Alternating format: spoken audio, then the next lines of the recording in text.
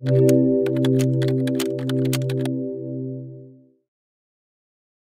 in this video I'm going to show you how you can practice your PLC programming skills using several exercises. So I've created many exercises for you to start from scratch. So if you go to Wikipedia of Code and Compile, which is wiki.codeandcompile.com, and if you go on the left side to PLC, Allen Bradley, Micro850 PLC, PLC exercises part 1. If you go PLC exercise part 1, if you go here, you will see several PLC exercises. So in the beginning, I've defined some variable types, data types, variable declaration, and remarks. Okay, and if you go down a little bit, you will see section 1, series and parallel logics. Write a program when X start is true, X motor should be true, and when X start is false, X motor should be false. This is just a very simple question, and you can solve that using ladder logic, FBD, or structured text. And if you don't know how to solve it, we have solutions within the course. I'm going to show you shortly. So section 1 is series and parallel logic, and then you have section 2 with latching and interlocking using contacts, and then you have RS and SR flip-flops and use of timers with comparators. So several exercises for you to test your skills, and use of counters with comparators, and use of variable with math operators. So this is like a basic exercises. I'm building another part of it, which will be PLC exercises part 2, which is under construction, but you can go ahead and solve these exercises. And now the important part is, where do you find the solutions? So if you're in the course, you can go to the lecture wiki PLC exercises solutions. I expect you to solve that yourself first, but if you're unable to solve it, you can for sure check the solutions. And the solutions you will find, you have to click on this icon here. It will be something like that, and you click on that, and then you will find the solutions. And if you click on the solutions, you will get the option to download the solution. So I've already downloaded on my desktop. I'm going to show you how to use that solution. It's very important. So let's go back here again, and let's see. I will select the question, let's say this one. Section 5, example 3. Write a program such that when X start is true and X start A is true, X start B is false, lamp A and B should blink continuously with a delay of 1 second. And when B is true and A is false, the lamp should blink continuously with a delay of 2 seconds. So it's like a blinking logic. In other situation, the lamp should not be on. All right, so this solution you will find in our course for that, and it will be something like, I can show you that here. This is the folder you will get, section 1, 2, 3, 4, 5, and section 5 and 3rd. This is the solution. And how you can open that, this is an archive. So you can go to your CCW, go to the file, and click on import.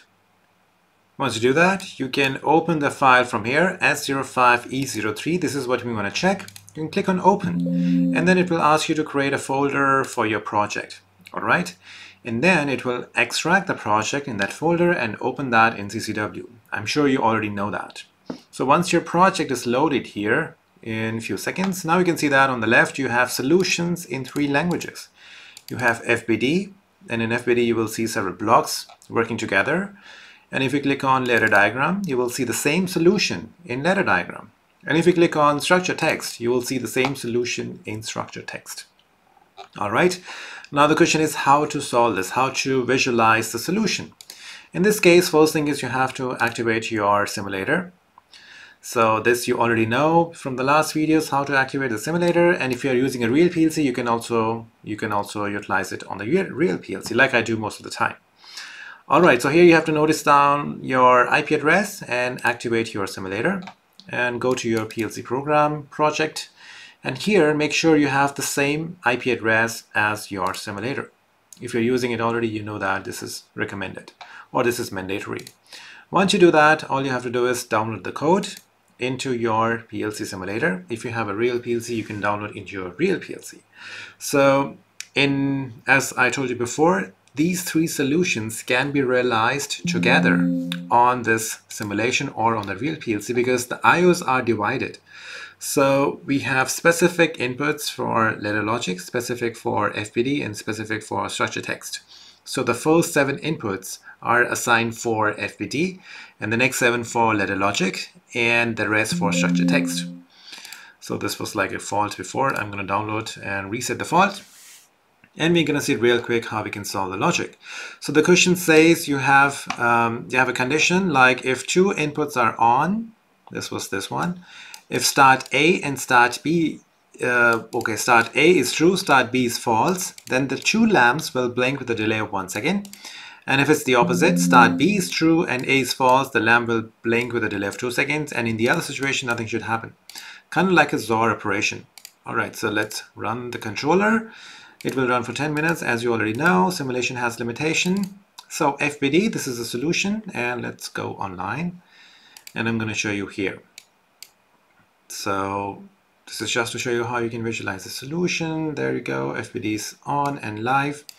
And now if I trigger just first input, you will see two outputs are blinking with a delay of 1 second. This was the question, how we have solved it here. And you can see that real-time simulation happening here. Okay.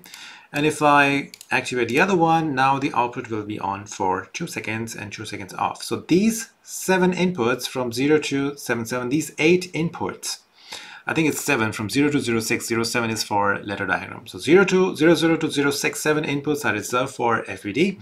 Similarly for the outputs, 00 to 06 are reserved for FBD. And then if I click on 7, then I will have the logic running for 2 outputs, but this is running in letter diagram.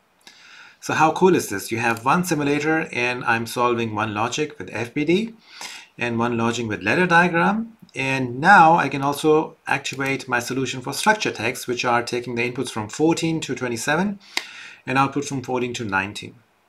So this, you can see that this IO address I'm using in structure text from 14 and 15. So I have 3 solutions for the same questions in different programming environment, and you can simulate that in PLC simulator using all the solution altogether. You don't have to re-download to check the letter diagram, FBD, or structure diagram, because we have so many outputs. We can use that and define several outputs for different programming language.